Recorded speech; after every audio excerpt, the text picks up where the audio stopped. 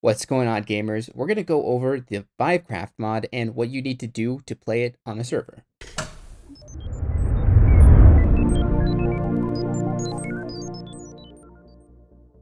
Before we get into this tutorial, don't forget to give this video a like, subscribe, and click the notification bell so you can stay up to date on every video we upload, just like this one. When you're playing vanilla Minecraft, it can be super entertaining for the world. But you can forget the sheer size of the game sometimes. We have become so accustomed to the building and combat mechanics that we begin to take it for granted. This is no longer the case with ViveCraft, a Minecraft mod that allows VR players to experience the game in a new light. Mobs become a terrifying force.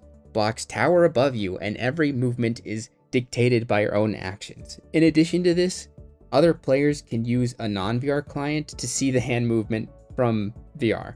All of this completely changes the game, tossing you into the action.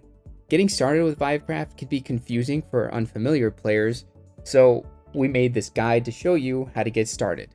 And it really can change the experience of your builds when you're in VR looking around for the first time in a world that you've spent a ton of time in. To start off downloading ViveCraft, you're going to head over to the official download page, which of course is going to be linked in the description of this video. And you can check out the written guide, which has any other links you'll need and written instructions with pictures. From here, you're going to find the version that you want to install.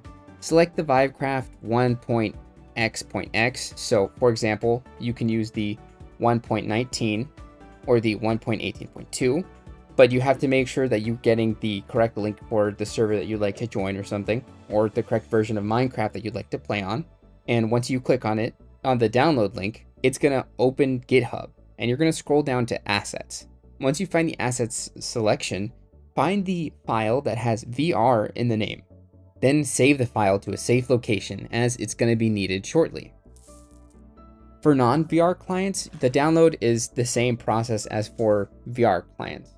From the GitHub, you're just going to go ahead and download the non-VR installer. Now, while ViveCraft has the ability to move your arms around and stuff, normal players are unable to see this movement in regular vanilla.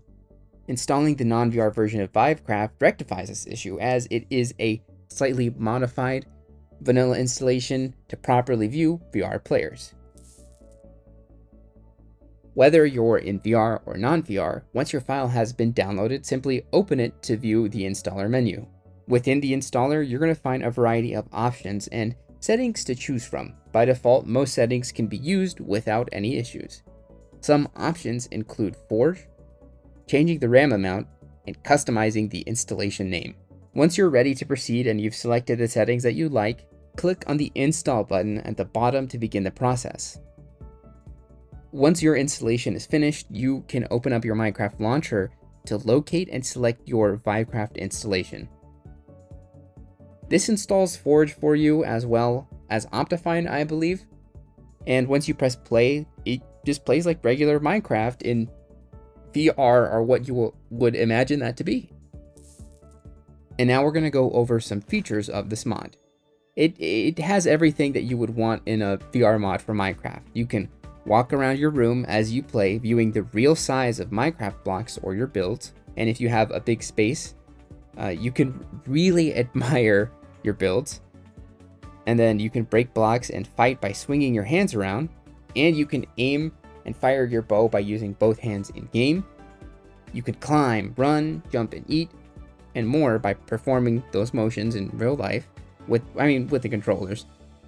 And context-sensitive interactions for doors, pistons, and animals, and more. Then there's various VR playstyles, such as teleportation, movement, or seated play with a keyboard.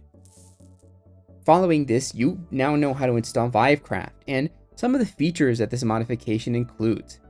Minecraft does have an official VR version, but it's bad. It's so bad that I would tell you to just forget it exists. I would tell you that there are some really awesome tutorials on how to install ViveCraft. It's an amazing mod that you should experience. You can even scale your character to view the world as an ant or a giant if that's something that you'd want to do. Even the most mundane tasks from vanilla, like eating become way more exciting as you can actually bring the food up to your mouth and eat it. With so much to do and explore, your only limit is your imagination. So download ViveCraft and hop into your world and start playing. Well, folks, that's all we've got for you today. And as always, we hope you have lots of fun. Thanks for watching. If you want to see more great content like this, then subscribe or click these videos. Until next time, gamers.